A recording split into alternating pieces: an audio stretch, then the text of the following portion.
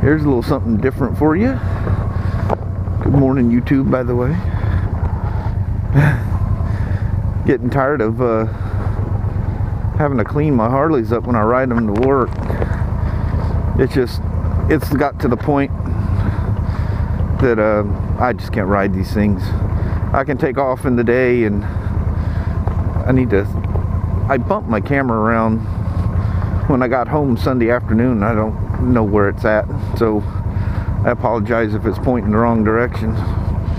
Looks like it's going the right way. Anyway, I think it's down to you pray for a nice weekend and you gotta wait till like 1 or 2 o'clock in the afternoon before this clears off. And what's crazy is everything around us, you just go a few miles any direction and it's nice. But the damage is absolutely done before you gotta watch cars drive down the road without their lights on. I like to go slow so it doesn't sling too much shit up on the bike. But you gotta drive through this to get out of it. Now, like this morning, obviously we're fogged in pretty good, so it's it'll probably be this way until about halfway to work. The damn speedo in this thing howls when it's cold. I don't know if you can hear it. That howling is not the motor. I flipped that thing upside down and lubed it before, and you got to take the dash out, which is quite easy to do on one of these. Well, I'm used to riding the Harleys. I think I look down and see I'm 3,500 RPMs. It's like shit. But anyway, I had a point. That thing howls and drives you nuts, and only does it when it's cold. And how that thing hasn't blown up, because I've driven to work and, you know, like with it in the 20s, and that thing just screams. You slow down to 50 miles an hour, boom, goes away. So as high as this thing is, you're probably not even seeing the damn road, and the shield's about to turn to shit, so you're probably not going to see anything at all. You're going to be going, why are you... Oh yeah, you're not going to see crap. I'll have to lean out here a bit for you to see something. Once it gets wet though, it'll start rolling up. I bobbed this thing about 2.5 inches, because the top of it was right in my line of sight. And any of you guys that know anything about these old Ventures, 83 and 84, this is an 83. It's a late 83. Its manufacture date is May of 1983. You know, usually by far the majority of the bikes that you see were built because they go into, you know, real massive production run. They're usually built at the end of the year prior to what they are, usually starting in September. Hear that thing howling? Watch. Then it stops. I forgot this thing. Oh shit, my choke's still on. Forgot I'm riding something carbureted.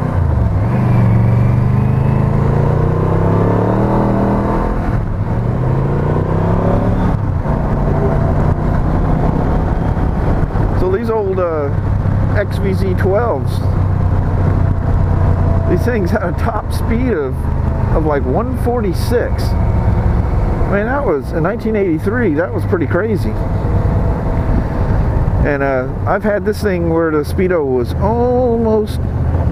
almost pointing straight down. So if you look at how that thing rolls out, I was probably about somewhere around 145. And the cool thing about these, once you get to about 100, 110, they have like a ground effect. There, Poochie. Look like an old dog, didn't it? I mean, a really old dog. But they squat. It's crazy as hell. They sink. No, it's like have crazy ground effects. And man, it gets just crazy stable. And all you hear is that YICS just whirring, just, it's cool as hell. But I have a drive shaft that's a whole nother story, but there's a Zerg fitting. It's supposed to lube the spline. It doesn't, as it turns out. You gotta pull the diff assembly off of it and manually lube it. You should do it every time you change a tire. Well, you know, that's been known for years. God damn, what the hell did I run over there? That's been known for years and years. I don't know if you heard that. It's like a big rock or something. It kind of flipped the bike around. Didn't even see it. You know, you run over a rock and it'll roll. You ever been pushing your bike across your shop and there's an old dead zip tie or something laying, zip ties in particular, laying on the ground? Them things make the loudest pop. It's cool as hell. It scares the shit out of you. Is that a truck coming down this little road? Holy shit.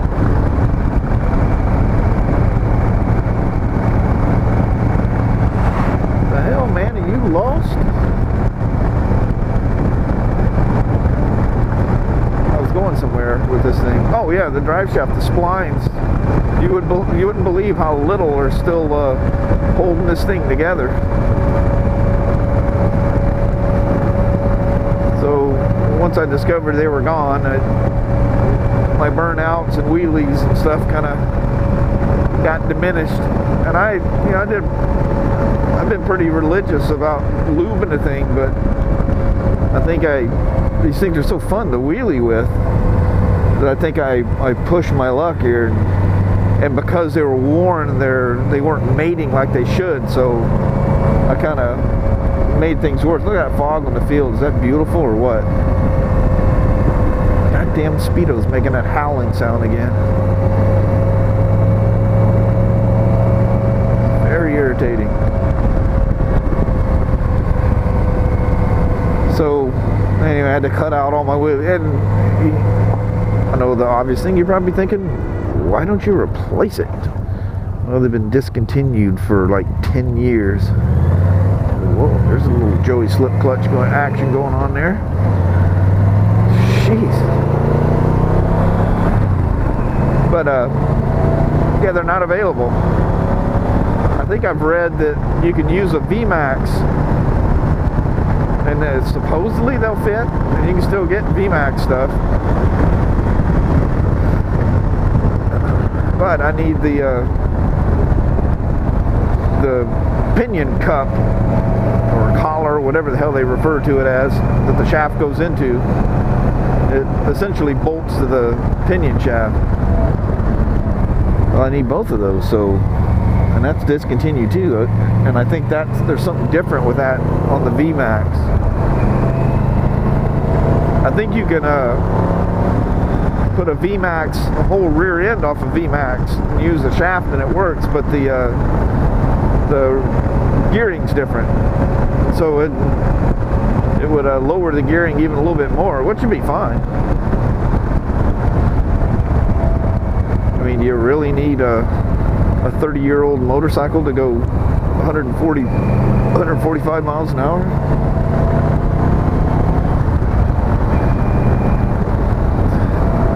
I was driving back and forth to Portland when I worked there. It was nothing to get caught up in traffic, and you just get, it's the damnedest thing. I know you guys have run into this. You get in this little clique of cars, you know, it can be 8 to 10 cars, sometimes even more, and you're all going like 90 to 100 miles an hour down the freeway. This goes on for miles and miles and miles. Man, this thing's just so...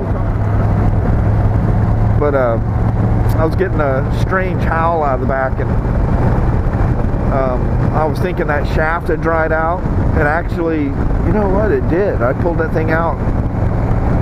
I have no idea why that thing dried out, but it was all rusty and should even less. I think I had skipped during a tire change or something. I think I was in a rush or something weird. I don't remember the story or why I didn't lube it. But But even that moly paste, it's amazing that it dissipates out. God damn, can you guys hear that Speedo? That thing is getting loud. Something's gonna blow up here and leave me stranded.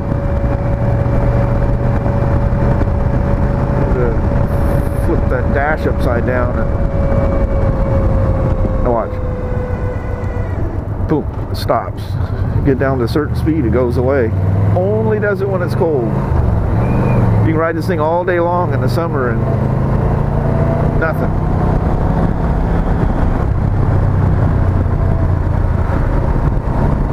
But it's a fun old bike.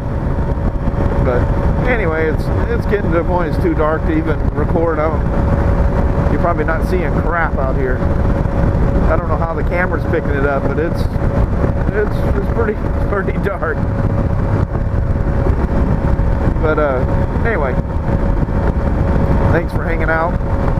Don't know if I'll ever do anything with this, but if I get bored and run out of videos, maybe I'll post it. Who knows?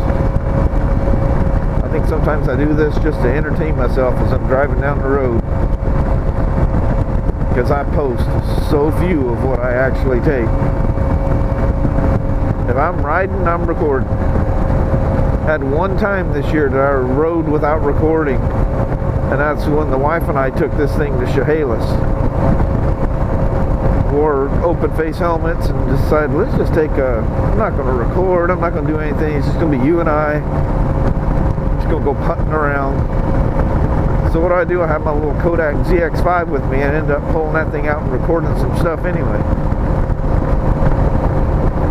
Actually, I even did a quick little thing when I was driving it. Went past this old house that's made out of rock. It's just cool as hell. So, I'm gone. Thanks for watching. Thanks for commenting. Thanks for liking. I guess thanks for disliking if that's the way you feel. At least you're being honest. And thanks for coming back. I think you people are crazy. But it is much appreciated. We'll talk to you guys later. I've got a few miles to go here and I'll be home for the night. So take care now. Have a good evening.